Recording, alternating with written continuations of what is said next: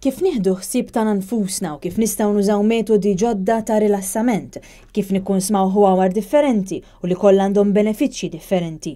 Dan, fost oħrajn, kienu suġġetti diskussi waqt Open Day organizzata mill-Mediterranean Regional Center for Traditional Chinese Medicine.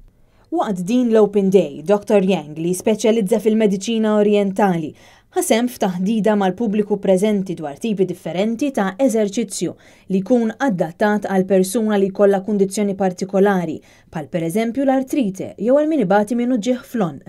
Saret anke diskussjoni dwar terapija b'mod naturali għal min għandu xi kundizzjoni fosthom terapija magħrufa bħala acupuncture, metodi ta' kif wieħed jista' jirilassa l-moħħ minn ħafna ħsibijiet u kif persuna tista' żomm attitudni ottimista ta' kif tħares lejn il-ħajja. Min attenda għal din l-Open Day kellu anke ċans jduq xi xorb u ikel tradizzjonali Ċiniż bħal tipi differenti ta' te.